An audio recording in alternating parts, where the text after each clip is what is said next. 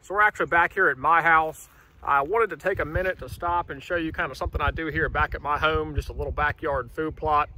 We plant it in a spring and fall planting for deer every year. I've been in the house 6 years, so this will be the 7th year we do this. This year, I'm gonna do something a little bit different, and I want to take you all through it. What we've typically done is come in here with a turn plow, and you can see it's about a ½ acre, and we've turn plowed that whole ½ acre, came back across it with a disc, then seeded everything, disced everything back under. So more of a traditional planting, just like we did for the sunflowers, if you're following the dove farming series. So this is actually wheat and oats and cereal rye grain that are in this ½ acre plot left over from the fall planting. And this time, instead of mowing it and turning it under, I've let it come up to about 3 foot tall. I've let it go to seed. And right before the seed hardened, it was still a little bit moist. I came in here and I burned all of this down with glyphosate. This was about 2 weeks ago I sprayed it, and you can tell it's dead as a doornail. And what's happened is it's leaving a really nice thatch on the ground. You can see all the oats in there. You can see some of the rye grain, and it's got a lot of thatch on the ground. And the idea is, instead of coming in here this year and turning it and disking it, I'm gonna try a no-till, the buffalo system type method, where I'm gonna come in here and overseed it really heavy, then come back in here with the tractor and really just crimp all this detritus on top of the seed, and it'll provide kind of a mulch cover. So what I don't have is a crimper or a cultipacker, so I'm thinking I'm either gonna use the tractor to just make a bunch of passes through it and knock it down, or I might use the bush hog and actually lay it down with the bush hog. Might cut it with the bush hog, not sure yet. But right now, everything's been burned down. Probably gonna seed it in the next week or so. That just with the tractor going through here spraying, it laid a lot of this vegetation down into a nice even mat. So I'm thinking if you can get seed in here, I mean, it's moist, really moist in there in that decomposed thatch, and you've got that mulch layer on top. I'm thinking I might can just seed it real heavy and then come back in here with the tractor and just gently go over the whole thing and knock it down. I want to show you what is actually out here. This is the oats and the cereal rye grain. So that's predominantly what this food plot was. There were winter peas in it, but the winter peas are long gone. They've long since been eaten by the deer. And the deer actually stopped eating this food plot about January, definitely February. They don't touch it in March. And springtime, it really makes a run and comes on up to about 3 feet tall. And that's when we come in here and spray it all and burn it all down and get ready for the spring planting. But like I said, instead of turn plowing it under, we're gonna come in here and overseed it heavy and see if we can just get a no-till type application and utilize all this good thatch that's on the ground to provide a mulch cover. I'm really excited to see how it works. Small plot, I don't have a whole lot to lose. So we'll just see if it works. If it works, that's great. If not, no big deal. But with much covers in here, I definitely want to give it a try. So regarding the soil type out here, kind of a sidebar, that this is all clay and rocky soil. Very, very high clay. All the topsoil has kind of gotten washed off into this bottom down here. There's some topsoil in here, but not much. But this whole area has got a lot of rock. Now, the rock is not the worst thing in the world, as it does help stabilize the soil. But it's important to note that when this seed gets broadcasted through here, it's not going to be laying on some organic high seed bed. It's going to be laying on clay. And like I said, there's a little bit of brown in there. So there's a little bit of organic content, but for the most part, it is rock and clay. So I'm probably gonna have to do this after a rainfall to get that optimal seed soil contact when I come in here to seed this. So we'll see. Not the best soil conditions, but it's what we're working with. To give you kind of a comparison, these are the oats that did not get oversprayed, and you can see how green they still are. A lot of moisture in there still. It has not hardened up at all yet, so we definitely want to get this sprayed out and done before the oats harden. I think there was a little bit of cereal rye in here somewhere, just to show you what it looks like when it's green. That's him right there. So that's the cereal rye. Same thing, it's really moist. It's not fully developed seed, but this is what it looked like green before we came in here and sprayed it. So I want to catch that sweet window before everything hardens up. So that's kind of what we're working with out here. This is May 6th, so about a week. Maybe we'll come in here and go ahead and do the seeding, do another quick video when we do the seeding, tell you what we're putting out, why we're putting out, what the rates are, and just take a look at how effective it is to actually broadcast into this thatch. And then we'll see from there what kind of germination we can get. So May 10th. I was gonna wait about another week to do this, but it's been raining a little bit and it's calling for more rain coming up soon. So I want to go ahead and take advantage of all the soil moisture and get these cowpeas put in the ground. So I just want to show you what we're doing today. We're seeding, fertilizing, getting cowpeas put in the ground, using all this burned down thatch to go with a no-till type installation of these cowpeas. Kind of like a buffalo system kind of thing, but we don't have a crimper or a cultipacker, so we're just going to get them all spread out in here and then knock all the thatch down on top of the peas. So let's take a look at this rig, look up what we're putting out. I'm also going to inoculate these peas and show you what that process looks like. Let's do it. The modification I've done to the sprayer is I actually bolted a piece of PVC on here to extend it back, so when I'm riding I can open and close that hopper, or the opening rather. That way I can control how much seed is coming out or fertilizer is coming out, and I can just make slight adjustments on this guy as he's opening that plate on the bottom. So here's what we've got. Good old iron clay cowpeas. Deer love them. They're graze tolerant. They can be nipped off and they can regrow, whereas a soybean, once it gets cut, it's done, whereas the cowpeas are much more tolerant. So we're not going to blend it this year. I'm just going straight cowpeas. Since I'm doing the no-till, I don't know if it's going to work great. So I don't want to waste a bunch of money on vetch and Alice clover and all the expensive seeds. So what we're going to need to do next is inoculate these peas. So legumes require bacteria in the soil to fixate nitrogen for them to grow. And so to help expedite that nitrogen fixation process, you use a inoculant. And this is specific for peas, vetch, pretty much any legumes. It would work for soybeans as well. So this is an inoculant. It's just a bacteria that we're going to coat on this seed, and that's going to make it much more readily pull nitrogen out of the air and pump it into the soil and make the plant much more healthy. So let me show you how I inoculate these peas. I've just got a regular spray bottle, and I've mixed in some warm sugar water, make it warm so it dissolves the sugar.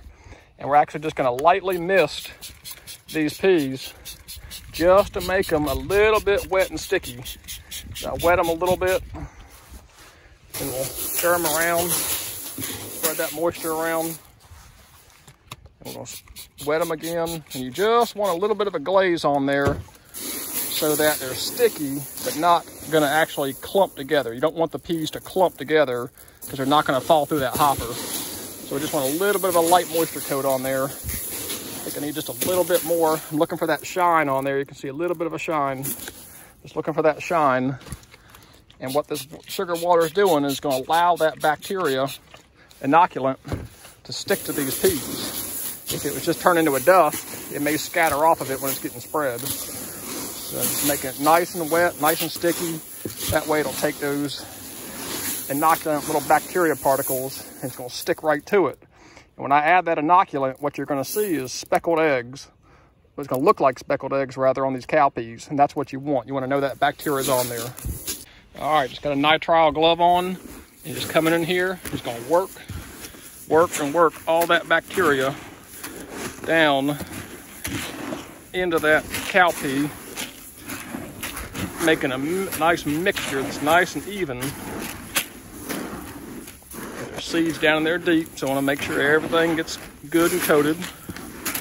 And you can see everything discolored pretty quickly, telling me that the inoculant is sticking to the seed. And if you look, see what I was talking about, speckled eggs? All that inoculant, because of that sugar water, is stuck to the cowpea, and that allows that bacteria to be very readily accessible after that pea germinates. So we're going to mix it up just a little bit more, and we're going to go spread this first batch.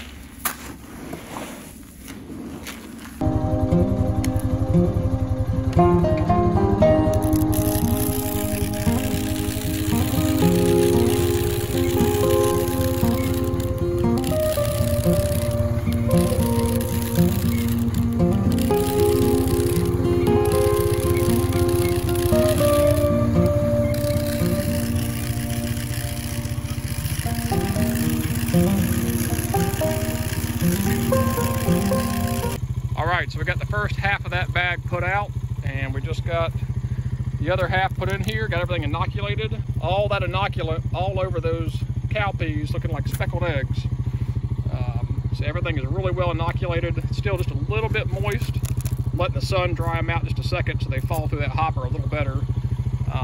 But this is looking good, man. I'm kind of excited. There's a lot of thatch in here that is going to act like a lot of good mulch cover.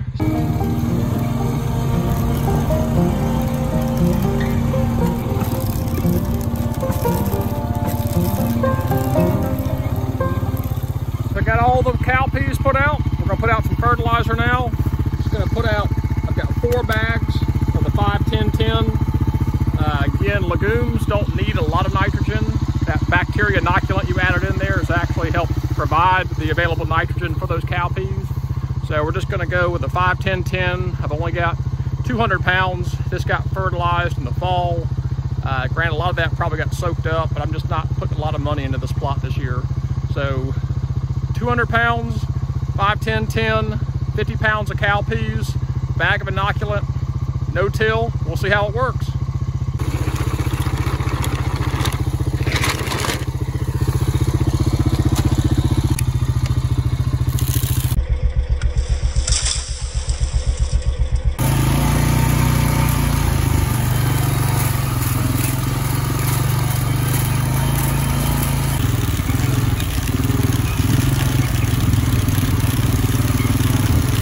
Got it all out. 50 pounds of seed, 200 pounds of fertilizer.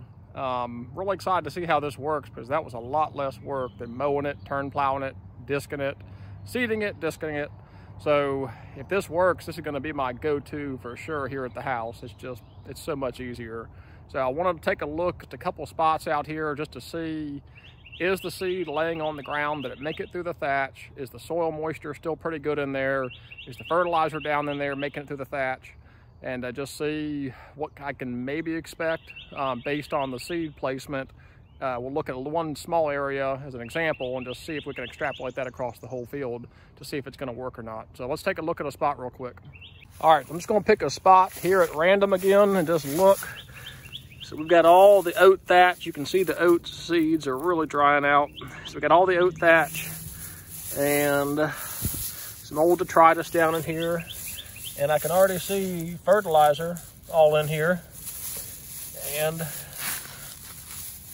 lo and behold, way down in here, there's a cowpea, 2 of them side by side. Made it through all the thatch, fertilizer sitting all around it, sitting right on top of very moist soil right there. So all indicators are, if that applied to this whole half acre, we're gonna be in good shape. A lot of moisture in there, a lot of thatch on top of it. Fertilizer and seed all made it down through this really heavy cover. So for this project, I'm using our first John Deere that our family had. This is a 2001 model John Deere 4200. I think it's actually a 25 horsepower to the PTO. They changed the numbering system now. The 4000 series now are 40 horsepower, whereas this 4200 is, I think it's 25 to the PTO. But Dad bought this one originally, sold it to me about 7 years ago. It's actually only got 1,100 hours on it, I believe, but this thing has gone down many of deer trail bush hogging and turned many of acres of field. So it's been a great tractor for us, no major repairs. I picked up a new bush hog a couple of years ago from a buddy, but I use it here at my home place. We've got 4 acres out here, and it is just the perfect tractor for managing an 800-foot long gravel driveway. I've got a perimeter path around the whole property, and then for managing this half-acre food plot. So I love this little tractor. It's hydrostatic.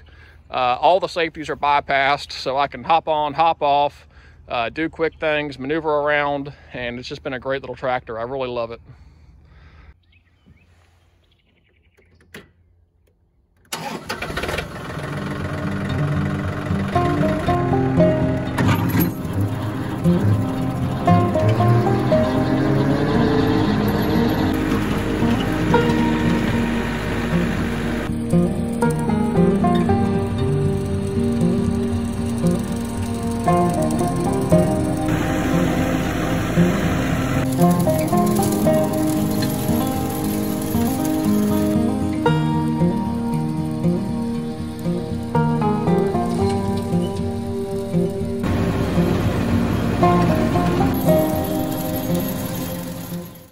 right, so we've got half of it bush hogged out here, and looking at it, the thatch doesn't seem that heavy to me. If it was a real heavy green stand of something, then yeah, I would see that being pretty heavy.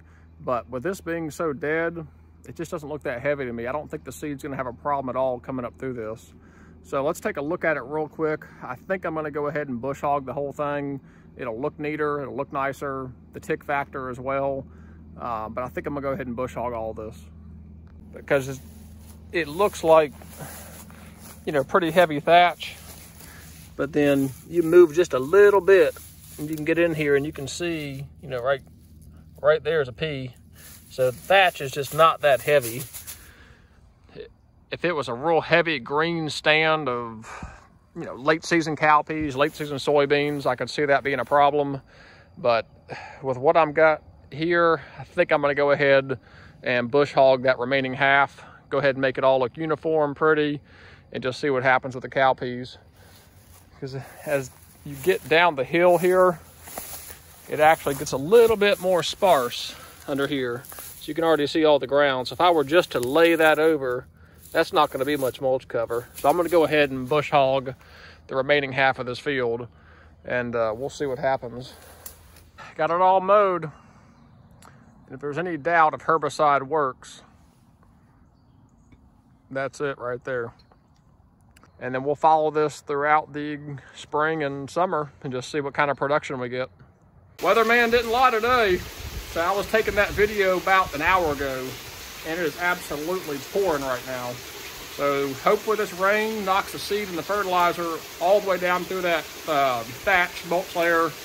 And tomorrow when the sun comes out, everything just starts to warm up. Hopefully have germination in a few days. So this is pretty cool. Rain was right on time.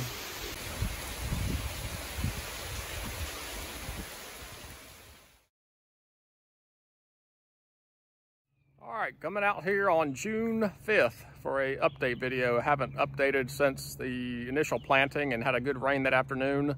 So we're out here just taking a look at what came up, what kind of germination did we get. First thing you'll kind of see back there is there's some green, you know, here and there in the rows, but still a lot of just heavy brown detritus from that mow down, the burn down, the wheat and the oats and the things that were in here. So let's take a look at this real quick, see what we got. My initial impression watching all this is it didn't not work. It just didn't really come into great fruition. So a lot of plants coming up in here. The germination you're seeing are kind of in these linear rows, almost maybe where the tractor was passing through, patting it down, getting some seed to soil contact. But there is certainly right many cowpeas in here.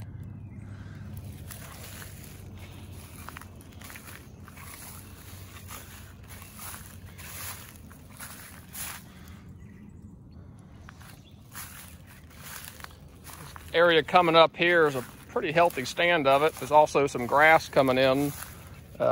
This one got no pre-emergent properties put down, so where that cover, detritus cover, is a little bit lighter, that grass is starting to pop up in there. But you know, there's right many cowpeas in here. So it worked. The spacing's decent. I would like to see it a little bit more crowded, I think. But it's not bad, to be honest. It's not bad. It didn't not work, like I said. It's just there's very concerted areas where there's just no plants whatsoever, but the spacing really isn't terrible.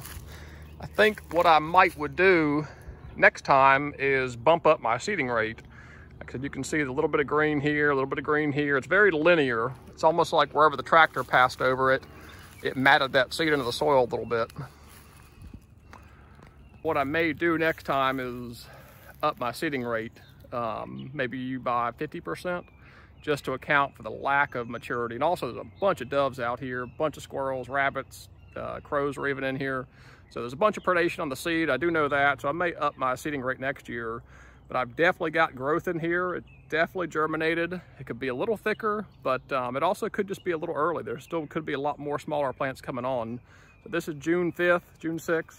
We'll probably check in a month from now. I've just got a big doe that comes out every evening, almost every evening, every morning, grazing it pretty hard. And at nighttime, I'm sure she's out here too.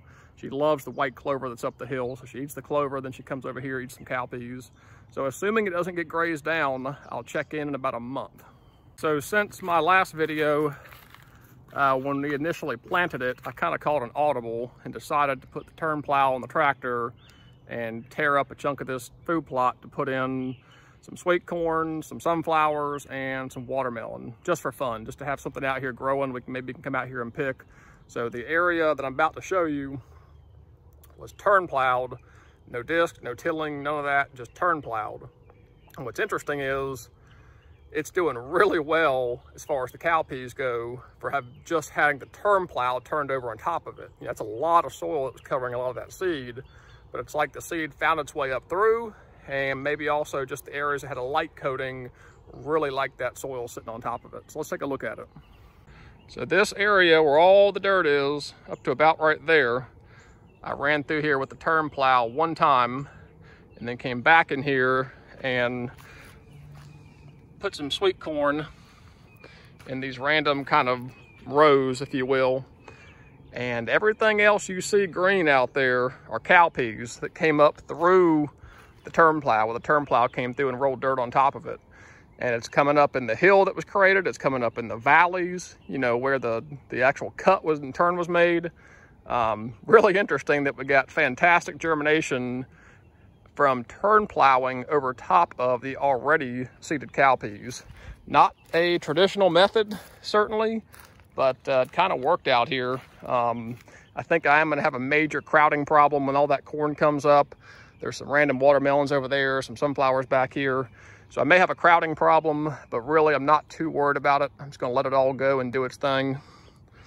But these cowpeas are significantly larger over here, and that is because during about a 2-week drought, I was irrigating. So everything over here has had a lot more water than what's in the natural kind of no-till area. That's why you're seeing that growth so much taller. All right, so that's it for today. June 5th, we'll come back in here and check in, like I said, about a month from now, see where we're at. If I notice some really heavy grazing pressure, I may come back out here to do one more growth stage check-in before it all gets eaten down, because when the deer seem to find this, they seem to knock it out pretty quick. So first thing you're gonna notice behind me from when we were out here in June is that is a carpet of grass. There are some cowpeas down underneath the under canopy, but for all intents and purposes, that is 100% grass covering that field back there. So what you're seeing here is the results mainly of a crop that did not get out of the ground very quickly. It did not grow very quickly, and it had a lot of competition with all the grasses, and there's a little bit of foxtail grasses, some dog fennel, but for the most part, that's all grass. We're gonna flip the camera around, and you're gonna see a major difference in the no-till versus the area that did get turn plowed over, got some dirt put on top of it, and then I actually came back in here and sprayed some pre-emergent, grass pre-emergent on top of these cowpeas, and you're about to see the difference. Man, what a difference. Zero grass and 100% cowpeas that are very tall, very happy, and they are getting grazed like crazy. The tops of all these cowpeas, every single one of them is getting eaten off. But this area was the area that we tilled over, back over top, or actually turn plowed back over top. And then I sprayed metolachlor. S-metolachlor is the active ingredient. It's a grass pre-emergent, and it worked fantastic. There's not a stitch of grass in here. The only thing that came up is the dog fennel. About halfway down, you see the dog fennel. But as far as results versus what we were doing out here, the goal was to do a no-till and just see, can you get a good stand of cowpeas in a no-till? And the answer here was no. We did not get a good stand of cowpeas. The grass came in here way too heavy, and just did not work out like we had hoped it would. There were some early onset cowpeas, but everything got either kind of eaten to where it stunted it enough, and that grass just jumped up and outran it. Now, I don't know that just the tilling and conventional method would not have worked better or worse, but I think the pre-emergent is really showing its powers right here, because there's not a stitch of grass in here. So if you're going to do a backyard food plot, the no-till is inviting because it is a lot easier, but there's nothing that's going to beat conventional disking and putting soil on top of those cowpeas and then coming in here and spraying a pre-emergent. This is no-brainer, 100% better than everything else out here. I think another big factor of why my success was not very good here was the type of dirt. It is really highly compacted, a very rocky clay soil, and I think that really affected that seed's ability to germinate and get down there deep into it and to be happy. I also don't have a very high organic layer in here, and I think that seed would have been a lot happier if it had a nice 2-3 inch organic layer sitting on top. So if I did this same thing for year after year after year, I could probably get to a point where it would work a lot better. But for now, I'm just going to come in here every year and burn it down, disc it, and conventionally plant it, because the results of putting a little bit of soil over that seed are glaringly better. So learned a lot on this one. It was kind of a journey. This is all strung out over the course of months here, compiled here in just one video, but I didn't want to drag out a series that were going to yield not very good results. And for me, the verdict is clear. Put dirt on top of the seed and spray your pre-emergent, and you're going to have much, much better results out of these cowpeas. And it's really impressive how much grazing pressure these guys are taking. I mean, that has been eaten head to toe. Every single one of those plants has been eaten very aggressively, and it just keeps jumping up and keeps on growing. So this is pretty cool to see a side-by-side comparison. You can see the grass line where the herbicide stopped. You can see the line down there. I mean, it could not be more obvious. During this process, I've had a camera set up, a trail camera set up on the tree down there, watching up this lane. I did tweak it a little bit throughout the video, but I'm going to end this video with a montage of progression shots rather, just from the time we planted, you know, not long after germination, marching right up until maybe even today. I think the camera's still rolling. And just so you can see kind of how they filled in and how the deer reacted to it and how it got grazed back down. So we're going to end the video with that just so you can see a time lapse from start to finish. And that's going to wrap this one up. So kind of cool, something fun, didn't put a whole lot of time and effort into it. Learned a little bit this year. No-till was certainly inviting here because it's a lot easier. But as far as results, the no-brainer. Those cowpeas wanted a little bit of dirt over them, and they certainly wanted a pre-emergent to help compete with all the grasses. And thanks for watching this video, and we'll catch you on the next one. Hey, don't eat my watermelon.